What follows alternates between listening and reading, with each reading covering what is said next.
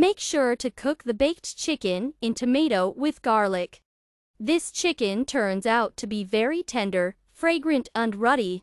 It can even be served on a festive table. Mix tomato paste, vegetable oil and garlic crushed in a garlic press in a container. Cut the chicken into portions with a total weight of about 1 kilogram. Add salt and seasoning, marinade to it. Mix everything very thoroughly. Grease the mold with vegetable oil and lay out the chicken. Bake in an oven preheated to a temperature of 200 degrees for 1 hour. Here is such a ruddy crust should turn out. Enjoy your meal.